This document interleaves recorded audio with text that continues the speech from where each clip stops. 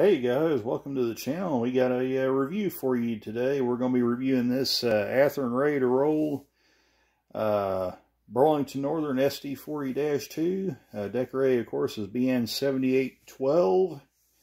So without further ado, let's go ahead and get started. We'll start with the packaging first. You got your nice sturdy box right here.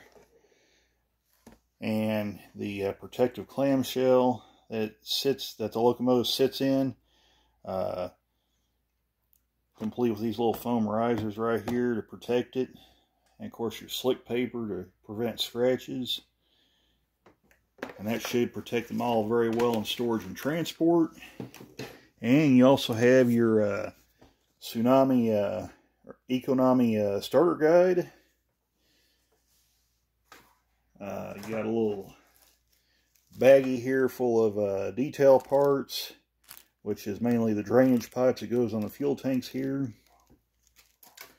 And your handrail protectors, your foam handrail protectors right here. It goes in the handrails right here. Keeps them from getting all bent up. Your exploded parts diagram for this locomotive. And of course you get a little flyer from Athearn to sign up for your email. Now, that out of the way, we'll take a look at the engine itself. Very nicely detailed, even though it's not technically a Genesis engine, it's a Ready to Roll, but a lot of nice details to talk about here. In fact, why don't we just go ahead and start with the front of the engine. I'll take it off track and we'll just set it there where you guys can get a look at it.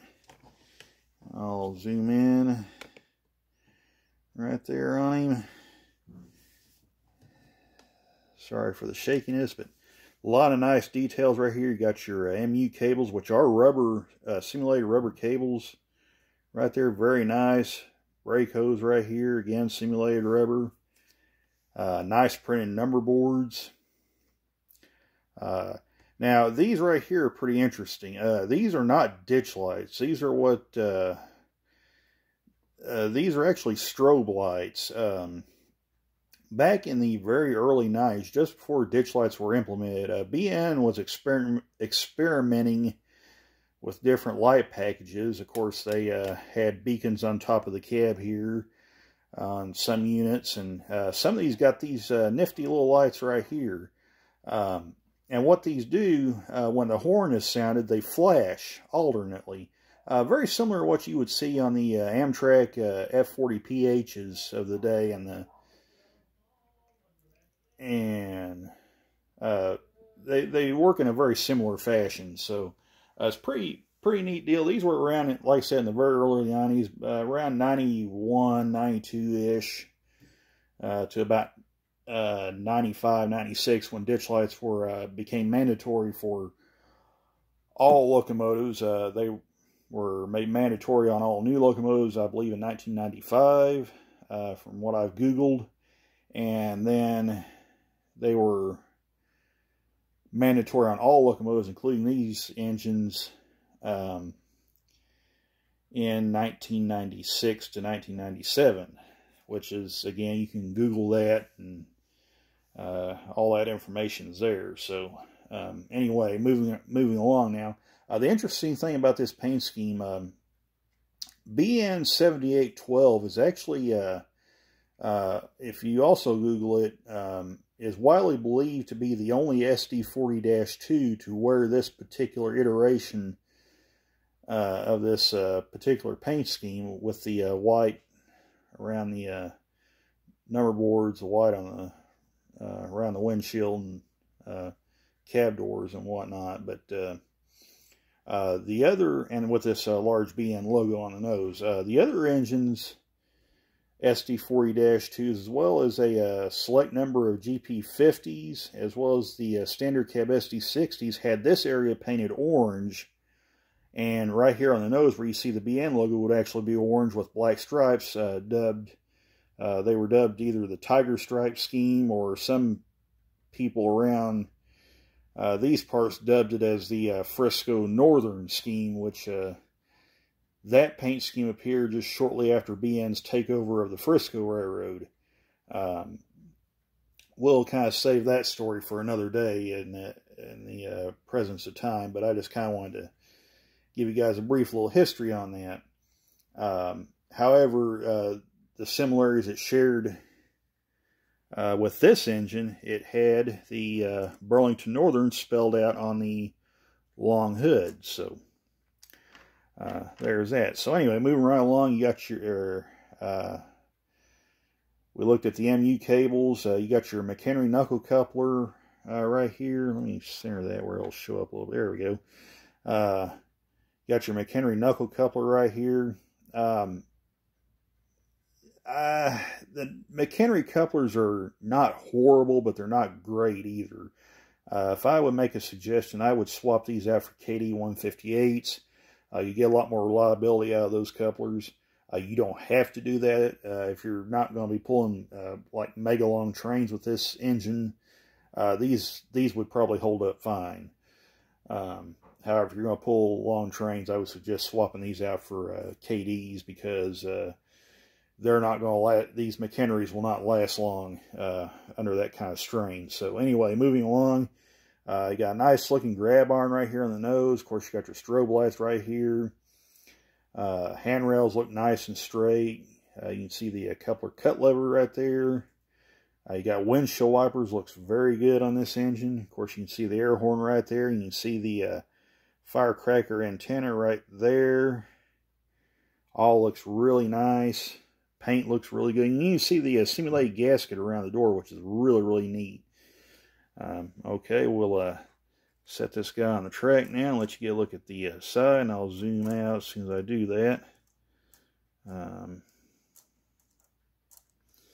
Okay, let me zoom out just a little bit, and we'll go along the side of this engine here. Again, nice setup here. You got a grab, I don't know if you can see it or not, but there's a grab iron right there on the step. Got your little rear view mirror or wind deflector right here. Of course, sliding cab windows right here. You get a better look at that air horn and the firecracker antenna. Handrails all look nice and straight.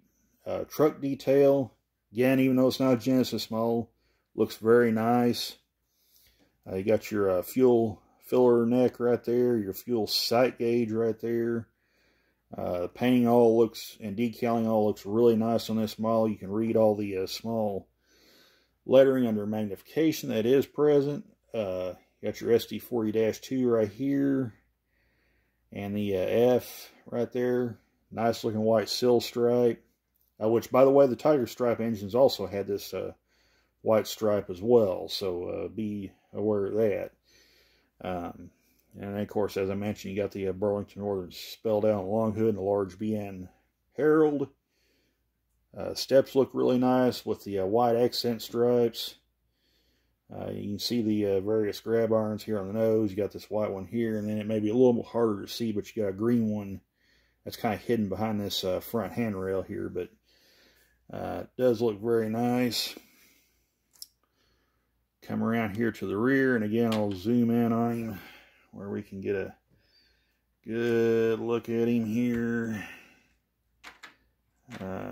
Again, let me zoom back out just to here. There we go. Again, you got your MU hoses right here, your brake hose, which again, simulated rubber. You can kind of move these guys a little bit. You got your rear McHenry coupler, your coupler cut lever. Again, nice looking handrails on the back. Nice looking grab irons right here. Rear number boards, of course your rear headlight. And then we'll come around here to the engineer's side. Again, sliding cab windows, your wind deflector, cab sunshades all look real nice. That guy there kind of popped out a little bit. We'll have to stick him back in the hole there, but we'll do that later. But again, handrails look nice. Nice looking white stripe. You can see the bell right here. Again, your fuel filler neck on this side, your fuel sight gauge. Decaling all looks nice. Nice looking brake wheel here. Truck detail again looks very nice on the front and rear. overall, just a very, very nice looking locomotive. And just my overall impressions of it. This is an engine I've kind of wanted for a while when they announced this. Kind of goes back to my childhood just a little bit, growing up in the early 90s. So we'll spin this guy back around here and set him back on the track, and then we'll plug our DCC system in and do a sound test and light test. So hang on just a second, we'll be right back and we'll do the sound test on it. Okay, we're back, and you can hear it go through the startup motions now. In fact, why don't I move this camera around here. Hang on just a second, let me pause this and we'll be right back. Okay, now, we're going to kind of do the little light test here. We're going to turn our headlights on by pressing F0. And again, my control likes to act up and misbehave, and it turned the bell on, which is F1. So there's the bell. Blow the horn. And to get the strobes to activate, you'll have to press F5 and then blow the horn. And there you see them flashing. Pretty cool little feature. So, yeah, that's pretty neat. So we'll go ahead and move it forward. And of course F4 will be the dynamic brake.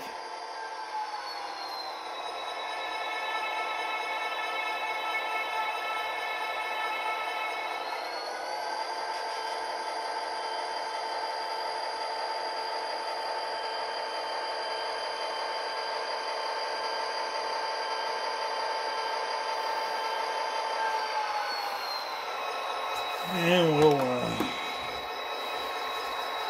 try and slide the camera around to where we can get a look at the rear.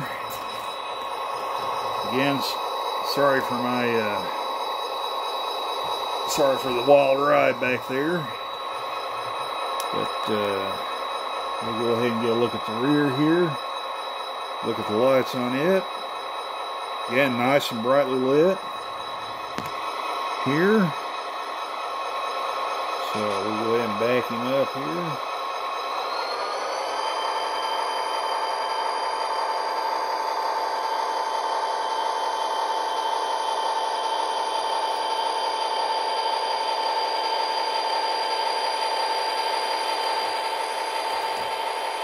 So my overall impressions of this engine,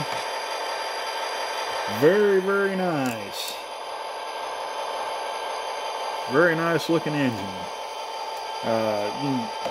They've got these in stock at Train World. They're about $195, $196 with sound, and DCC about $135 for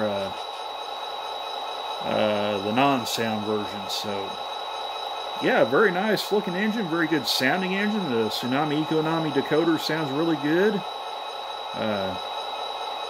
Got no complaints about this guy. So we hope you enjoyed this video, and we'll have some more quick reviews coming in the coming months, and do a little train operating on the layout. And by the way, I'm on location up here. I'm at my brother's house this go around, so we kind of had to throw this little setup here to test the engine out. It just wouldn't warm up enough to really test it on my home layout. So, and with everything going on, I figured it'd just be better off just to throw a little setup here and do the review up here. So anyway, with that said, we hope you enjoyed this video, and be sure to drop me a like. I greatly appreciate it, and